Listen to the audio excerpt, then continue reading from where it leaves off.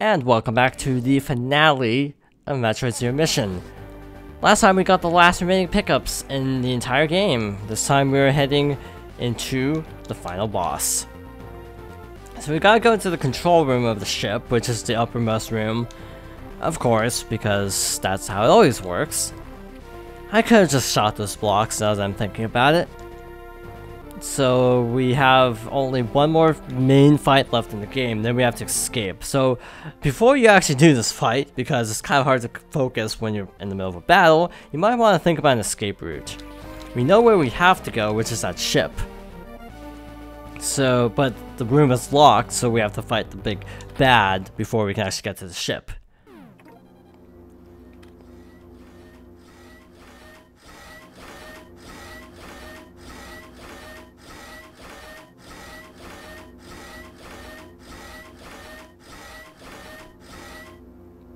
Meet Mecha Ridley, the final boss of the game. He'll do a claw attack that does a lot of damage, so watch out for that. That was 4 super missiles, that was pretty good. So he shoots fireballs, he can also shoot lasers, and you can also fire missiles off. So be very careful during this fight. He deals a lot of damage actually.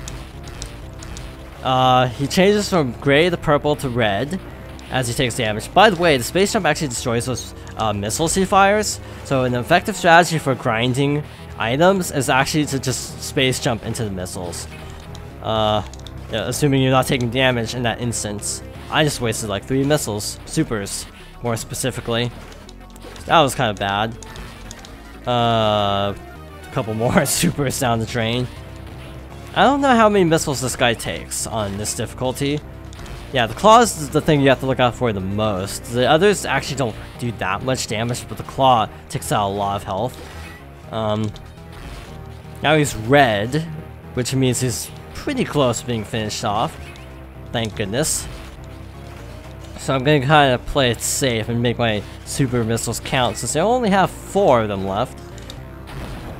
Okay, we're done. That went surprisingly quickly, actually. And we're back to full health. Now what? Oh,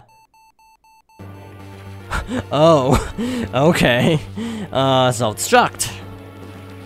Because we didn't get enough of those. Shoot. Yeah, I was like, wait, we can't actually go that way. Yay, stress. But this is actually not that bad. Again, I looked at the map beforehand on purpose to familiarize myself with where I'm actually needing to go. Because this is actually really stressful if you don't know where you're going, but not so bad if you do know where you're going. I'm not sure if you can save during this, because quite frankly, you're kind of not in a place where you want to be saving. Yeah, the save room is locked off. Does the clock tick down when you're paused? It doesn't. Okay, so if you want to actually consult the map, you might want to do that. I'm already pretty sure where I need to go. Basically backtracking how we got to the control room in the first place, because the first time we came through here, we actually did pass through that control room, coincidentally. So, this is actually a nice little way to end off this remix of a game. It's definitely confusing though, because Mecha Ridley and Meta Ridley are both bosses in the series. That's something I've actually not mentioned until now. Actually, no, I don't want to do the slow strats. I want to go up here. I said I want to go up here. Oh gosh, this guy's here. Move faster! Move faster! Not the time! I'm not sure if this is actually faster or not, now that I'm actually giving it some thought. This might actually be slower. This is gonna be way slower than if I just bombed through all of that, actually. Yeah, that was a waste of time. Good news is it's just around the corner, it's just through there, so probably gonna go... Oh, that one's locked. That's good to keep in mind, that some doors are actually locked. So you actually have to go the long way occasionally. I'm sure if you're amazing at shine sparking, this is actually a lot easier. Oh gosh, we have to do another one of these jerks. Please, can I do something about them, please? Nope, you just gotta sit it out, because this game wants to make you sweat it out a little bit. I'm also not sure if the time limit changes on higher difficulties or not. That's actually something to look up. Okay. We can actually do a Shine Spark through there, which would be a lot faster. But then again, how the heck do you do a Shine Spark? Wow, that would take you like all the way through, wouldn't it? So, drop down here. Got these two black enemies guarding. Wait, how do I defeat these? Power Bomb, please. Wow, even Power Bomb doesn't do anything. Just Charge Beam. Okay, so button mash as fast as you can, I guess. There we go. Oh, hi. Not expect you.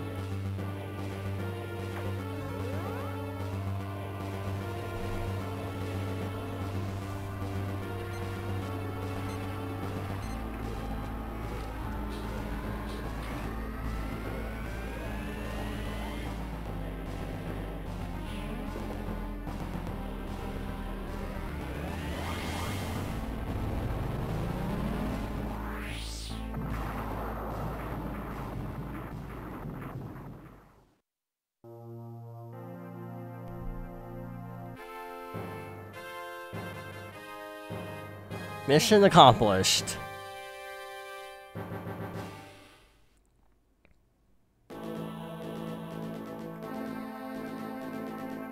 So we get credits. So we beat the game. Wow, that was short. The good news is this game actually has a lot of bonus content. So I guess we can once more squeeze bonus content in with the regular video. So on the whole, the game's actually really well made. It's a really good update to the original.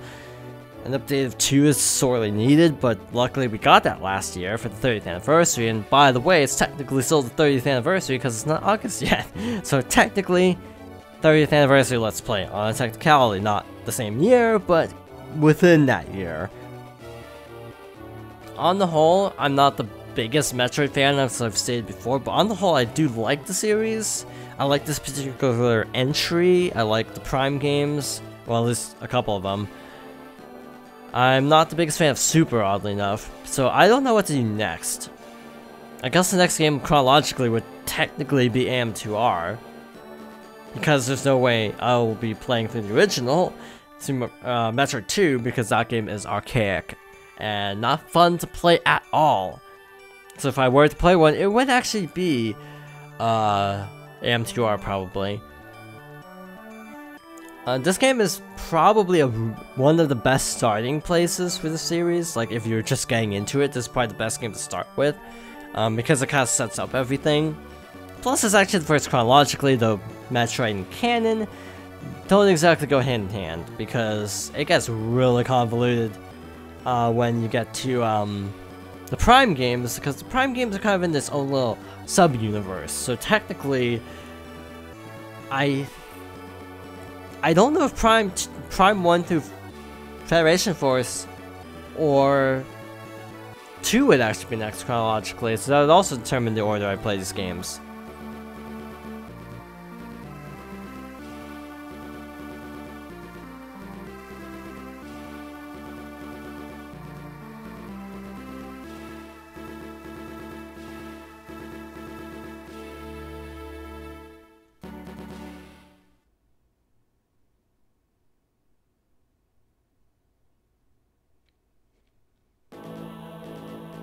So let's see your stats, because every time you beat a Metroid game, it actually tells you your stats.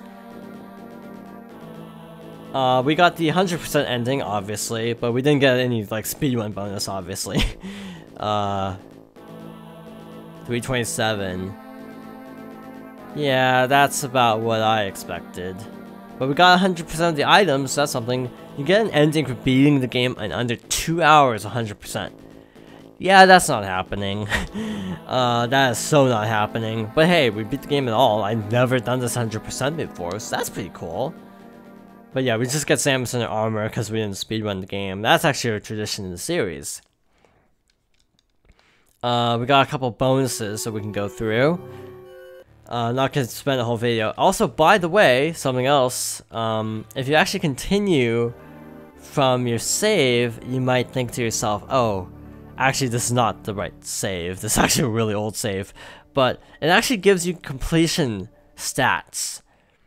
So that's something really good to keep in mind, is it actually tells you where everything you're missing is, roughly, in a particular area. So, like, this was the file I loaded up at the beginning of, like, the last video. So there's still one super missile and one power bomb and 2 missiles in this area, which I, of course, got last time. So that's just a nice little feature.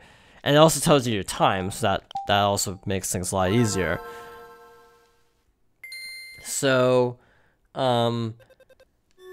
back to this menu, let's go over some of the bonuses. I think they're in options. Yeah, options. You get a gallery, which just shows all the completion images. I think it plays them like in sequence, and I'm accidentally skipping it. So yeah, it's not the easiest thing to navigate in the world. Yeah, that's the ending image we just unlocked. And that's also the only one we've unlocked. So I'm not sure if there's like a wait, we can actually move it around. That's pretty cool. But we only have one image, so not a whole lot to look at. Fusion, you can connect the games, as I've said before, to unlock special gallery images. But this is the virtual console, so we can't actually do that. One of the biggest bonuses in this particular game, though, is you can actually unlock the original Metroid. Now, for the duration of the video, because we still have like, what, 8-9 minutes left, I'm just going to play the original Metroid. This game plays terribly. You start off with only 30 energy, which is weird, even though your max is actually 99. No directional aiming, no crouching. That kind of stiff feeling that you get out of old Nintendo games. Yeah, they've definitely loosened up the control scheme a lot in the future. Because the controls in this game feel really tight, not very loose. You can't crouch, so you actually have to wait till those guys actually walk into the right alignment to actually damage them, because they're too low to the ground normally. We don't have the long beam, by the way. Also, this frame rate is glorious. But yeah, this game is tough. Wow, the enemy actually damages you when it explodes. That's fun. Yeah, see, I'm almost already dead. Not surprised in the slightest. Wow, this beam is a lot shorter than I recall. Okay, I'm gonna wait for... Wow, this guy's persistent. Just a bit. Okay, so that did not go as planned. Okay, we're dead. I am not surprised by that outcome at all. This game didn't even have like save states or saves. It just had like passwords basically. This version I think does save, so that's a little bit better.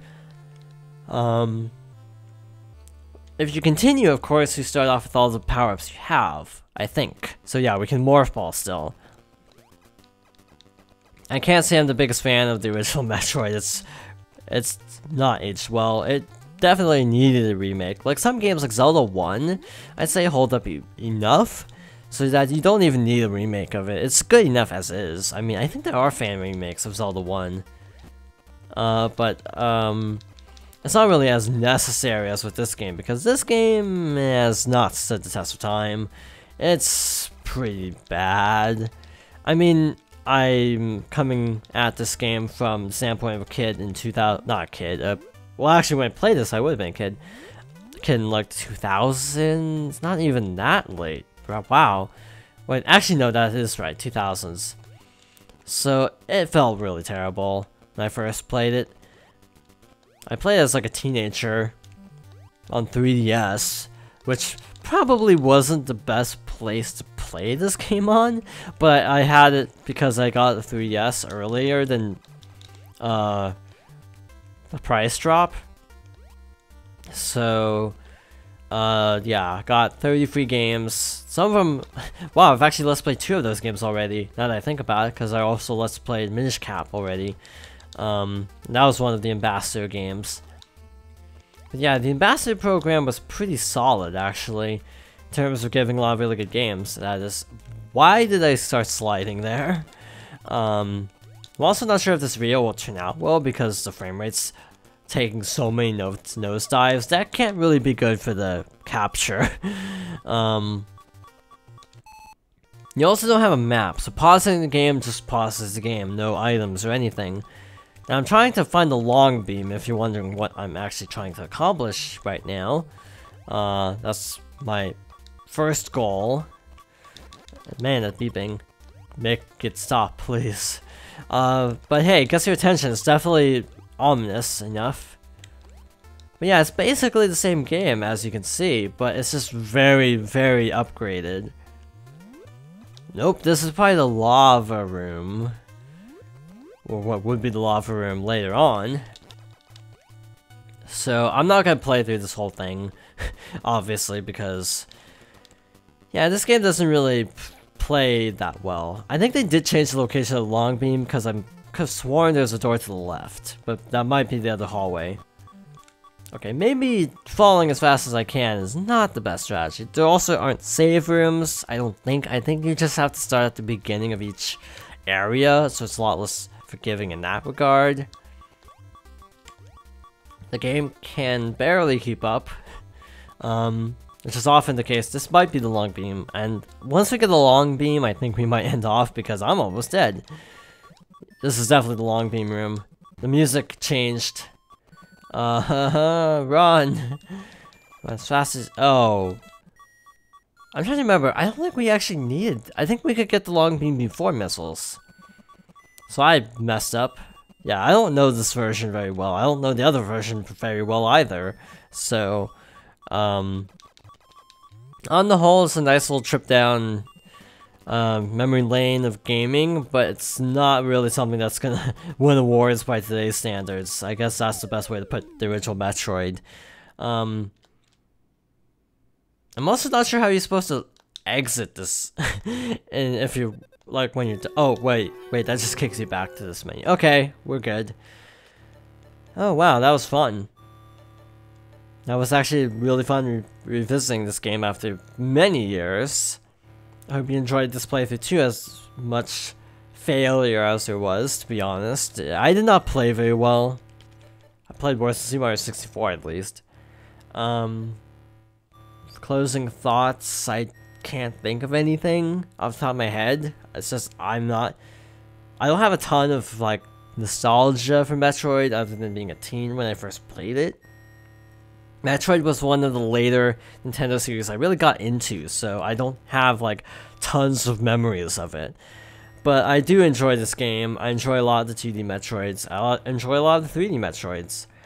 Maybe there'll be a Prime announced at E3, which, actually by the time this video goes up, I think E3 would have already happened. Never mind. So, I guess on that note, we're ending off here. Thank you for watching, and I hope you join me next time for more. Well, I haven't decided what to play next. But whatever it is, see you then.